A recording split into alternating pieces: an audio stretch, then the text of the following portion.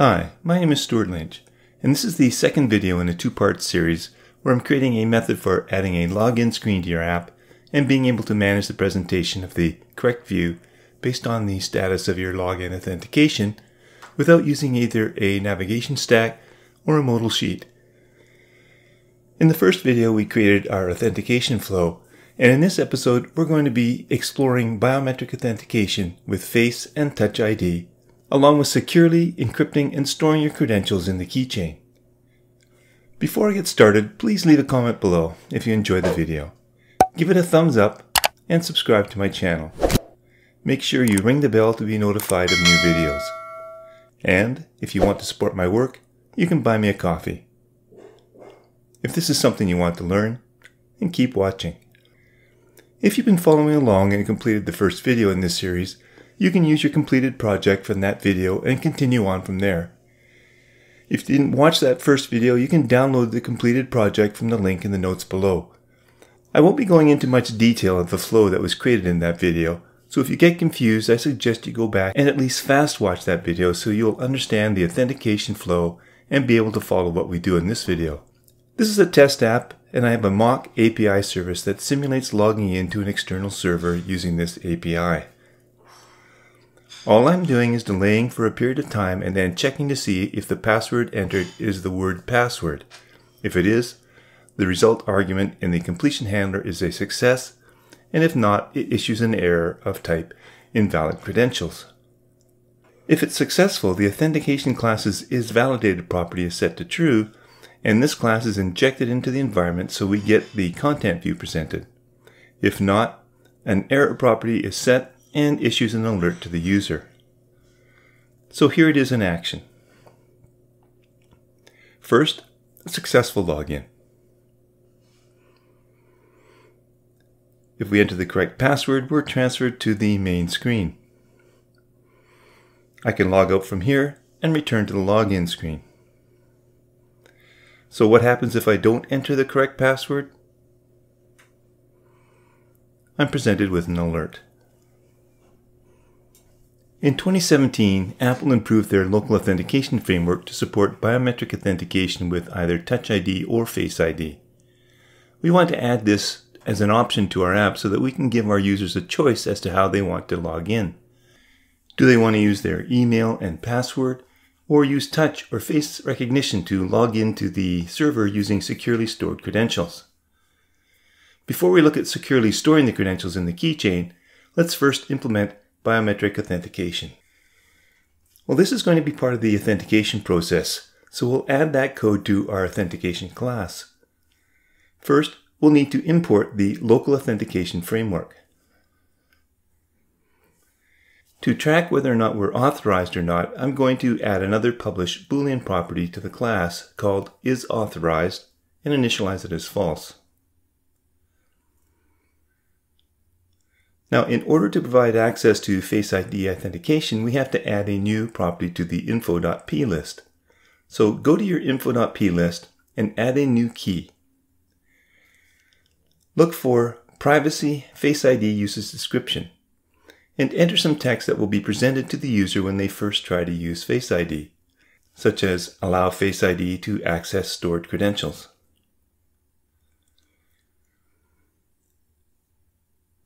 Now, the first time someone tries to use Face ID, they'll be asked to give that permission. If they deny it, they'll not be able to use it until they go to their settings and turn it on. Some users do this by mistake, so we'd better guide them. I'm going to treat this like an error. So I'm going to add a new case to my authentication error enum, and I'll call it denied access. Let me copy the description from the previous one, change it to denied access, and I'll change the string to something like this.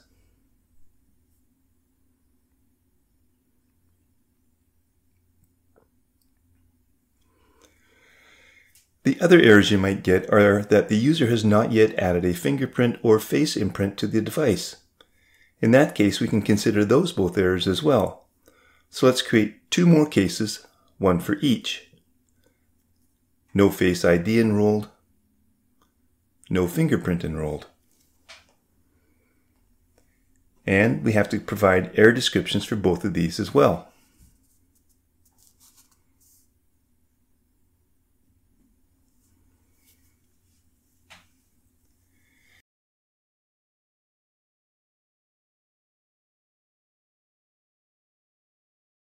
Now for any other error that I haven't taken care of, I'll create a generic biometric error and a corresponding error description.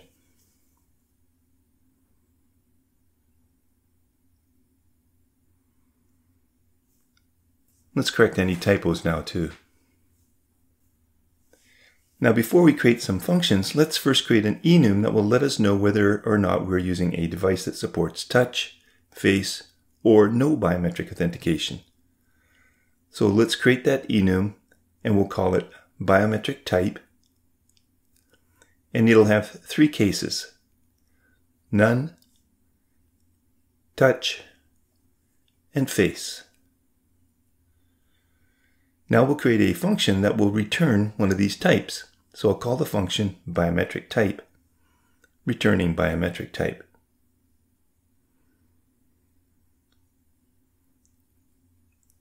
Within the body of that function, we need to create an instance of LA context.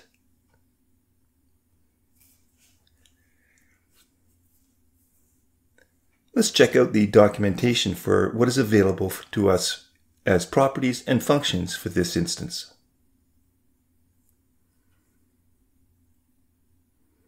Right off the bat, I see that there's a property called biometry type.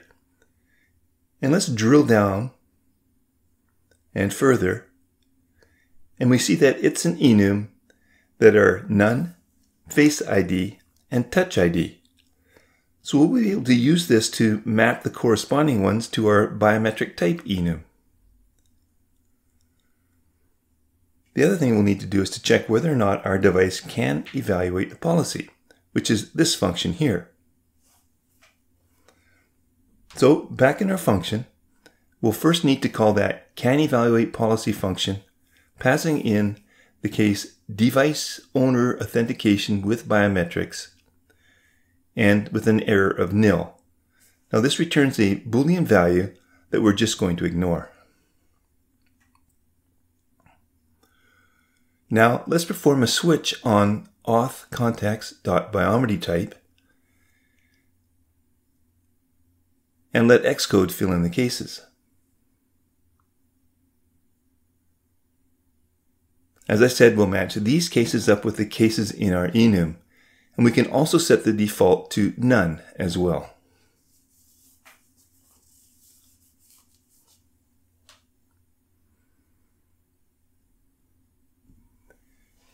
We can use that information back in our login view now to present a button of the case is not none and choose an appropriate image based on whether or not it's a Touch ID or Face ID enabled device. In the VStack, below the last login button, we can check to see if our authentication.biometricType function returns none. If it doesn't, we can create a button. I'll leave the action empty for now. So for the label, I'm going to use an image that uses a system name, which is an SF symbol. So that will be Face ID if the type is .face, and Touch ID if the type is Touch ID. I'll make it resizable and set a frame of a width of 50 and a height of 50. Now my preview is not working here because I have to provide it with the environment object. So let's do that.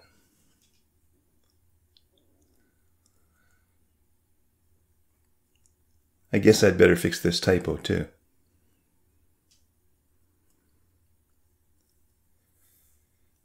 Now when I refresh the preview, I'm seeing that Face ID image for my iPhone 12 Pro Max. Let me switch to an iPhone 8 Plus. The image switches to a fingerprint.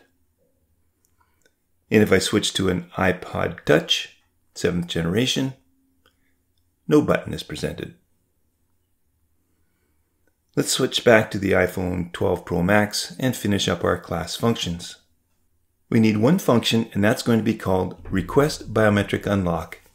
And it's going to have an escaping completion handler where the result will either provide the credentials for logging in or some kind of error, and that will be our authentication error.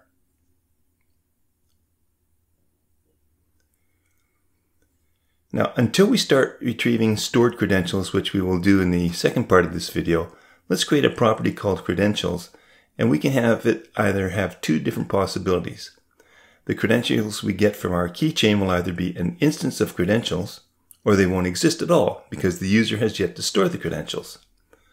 So in the first case, let's just say our credentials is equal to credentials with some random email, but the password we're going to set to be password, so we'll get an authorized correct authentication. The second option will be if the credentials are nil. Now let's comment out the first assignment now and see how we would deal with the case that we have not yet saved the credentials to the keychain.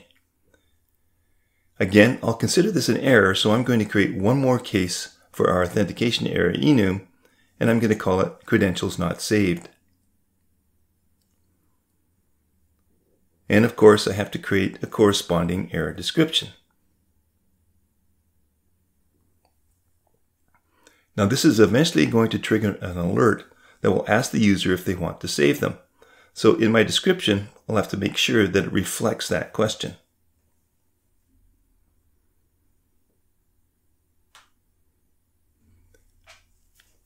Now we can use a guard statement to check if it's nil, and if it is, we'll call our completion handler issuing a failure using the credentials not saved error type, and then return from the function.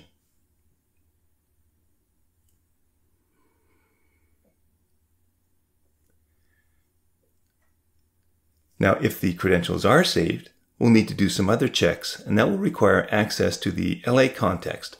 So let's create an instance of that now.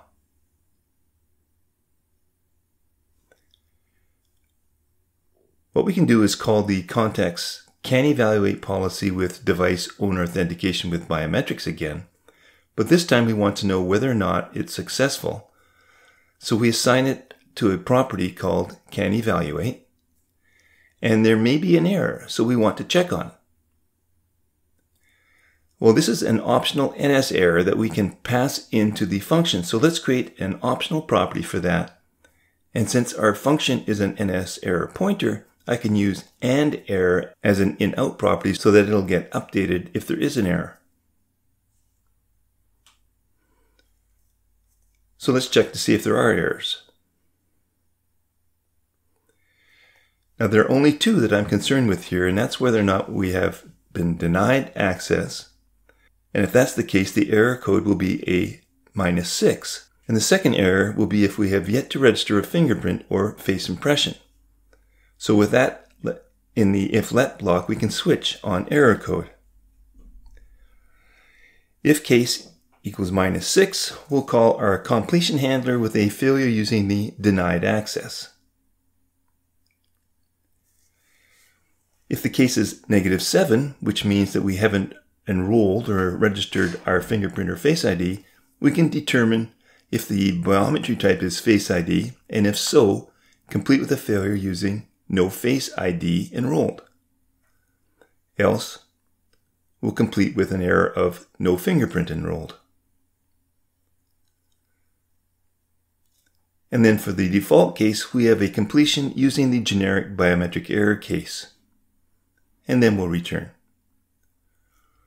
Well, now that we've covered all of these cases, we can check the fact that if we can evaluate and the biometry type is not none, we can call the context evaluate policy method.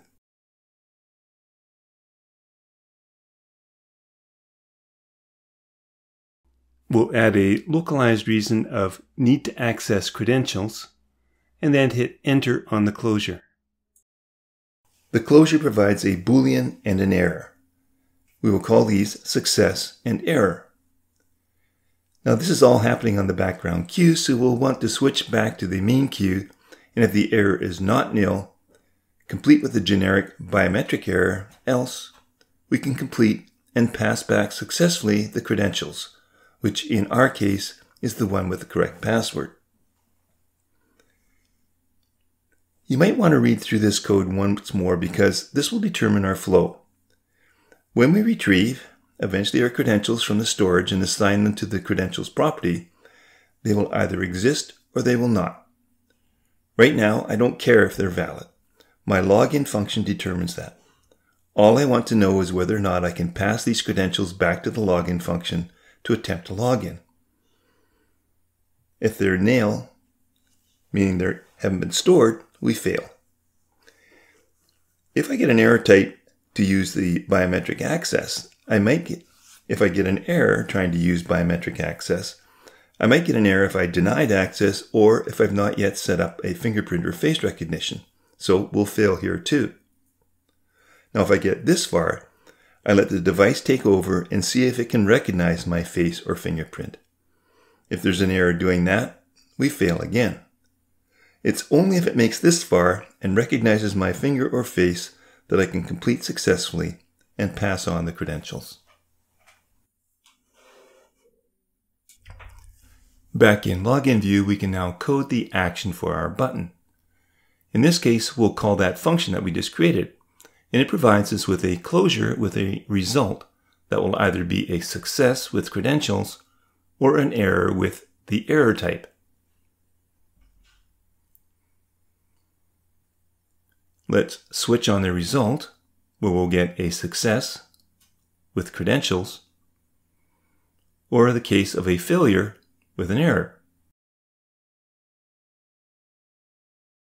In the case of success, we'll assign the received credentials to the ViewModels credentials property.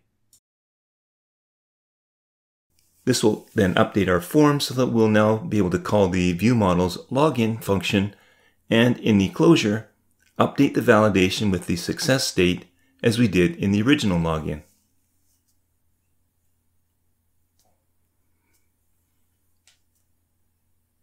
If there's an error, we just assign that error to the ViewModels error property, and that will trigger an alert. Now there's one more thing that we have to do in our alert method down at the bottom of this view. We want to be able to have two different kinds of alerts. The normal one with the default OK button, and the second one for the case where we try to access credentials that have not yet been saved. So in this case, we're asking the user if they want to save credentials on the next successful login. So in the alert, let's check for that. If it's that kind of error, we can present an alert with a cancel and an action button. The title will be credentials not saved, and the message will be the text view using the error's localized description. For the primary button, I'll use a default button with text OK, and an action that I'll complete in a minute. For the secondary button, we'll just use a cancel button. Time to test. Let's first test the case where our credentials have been stored. So make sure that back in the authentication class that you've commented out the nil option and uncommented the non-nil credentials. So let's run. On the first run, you're told that you have not registered any Face ID yet. On an iPhone 8 or earlier, it would say fingerprint. In the simulator, we do that by going to the Features and selecting Enrolled.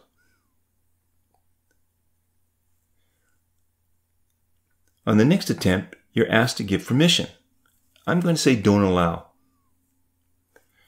So the next time I tap on that button, I'm told that I have denied access, and I'm told that I have to go to the Settings app and turn this on for the app.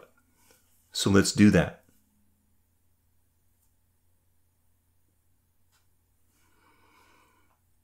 All right, let's try again. This time we are presented with a prompt for Face ID. So let's give it a bad face. And we do that through the simulator's features menu. An unmatching face. And we get an alert telling us that. All right, so let's finally tap and choose a valid Face ID. And this time I get logged in.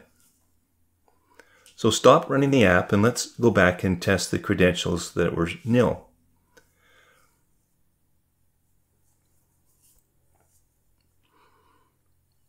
This time when you run, you're told you have not saved your credentials, and it's asking you if you want to have them saved after the next successful login. When you tap on OK, it'll take you back to the login screen. So the final step in this process now is to save those credentials and then load them back and use them after a successful face or fingerprint recognition. Let me fix that typo here now. That's really bugging me from the first video. We want to be able to save our credentials in a safe and secure manner so that only somebody who has a successful biometric authentication can retrieve those credentials and use them to log into your backend and get access to your full app. User defaults is not a location for that. If you're storing sensitive data in user defaults, then you're risking your application's information. User defaults get stored simply as a property list file that is located inside the preferences folder of the app. They get saved in your app without being encrypted in any form.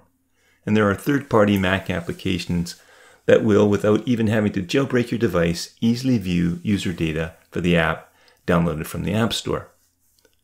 A safer place to store your sensitive information like this, app's credentials, is in the Keychain. The Keychain Services API helps you solve these problems by giving your app a way to store a small amount of user data in an encrypted database called the Keychain. In the Keychain, you are free to save passwords and other secrets that the user explicitly cares about, such as a credit card information or even short, sensitive notes. The Keychain API can be quite complicated, and unlike user defaults, storing and retrieving data from your keychain requires a fair amount of work. Fortunately, though, developers much smarter than me have created Swift packages that will allow us to easily retrieve and store data in the keychain. If you're really interested in creating your own wrapper for the keychain, I recommend that you read this tutorial by Wenderlich. You can use whatever you build here in your own app, but unfortunately I don't have the rights to use this in my code for the video, so I'm going to suggest that you use a Swift package by Jason Rental. Paul Hudson of Hacking with Swift uses this in his tutorials, so if it's good enough for him, it certainly is for me too. Now we can add this package to our project using Swift Package Manager.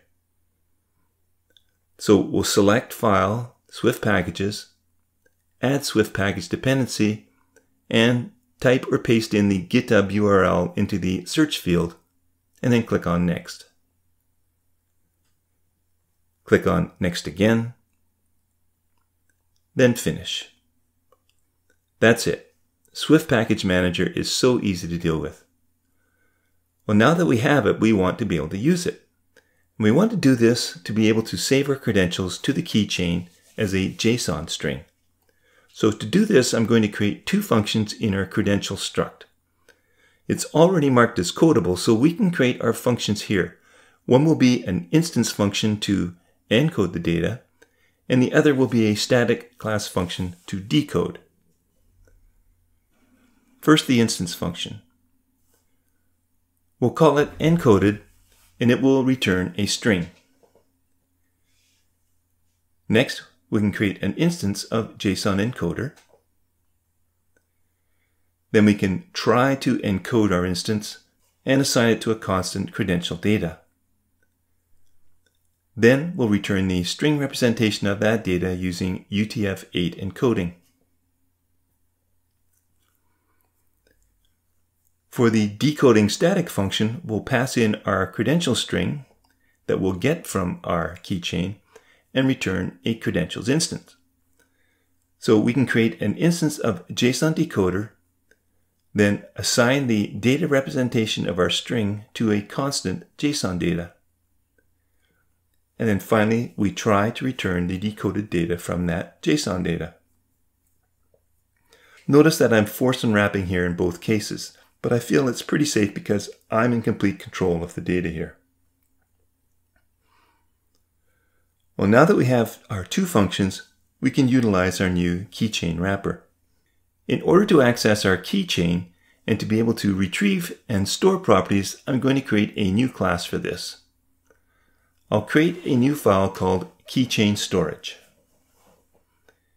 And inside that file, I'll create an enum of the same name. And I'll also import Swift Keychain Wrapper. Now we're going to use this enum as a namespace for some static functions.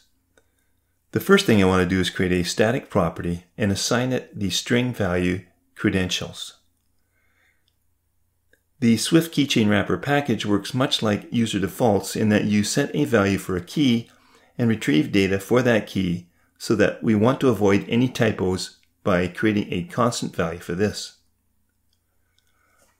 Our first function is going to be called getCredentials, and it will return the credentials stored.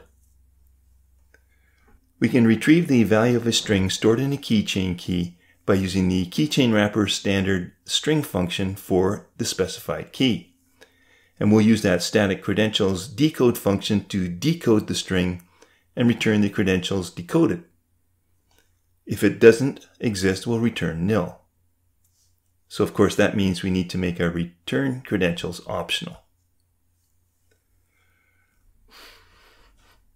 We'll also create a save credentials function that will have a credentials argument and return a Boolean value if it's able to successfully save it, and we'll use the credentials instance function we created to encode it. So if keychainwrapper.standard set credentials encoded for key self.key, we can return true, else we'll return false.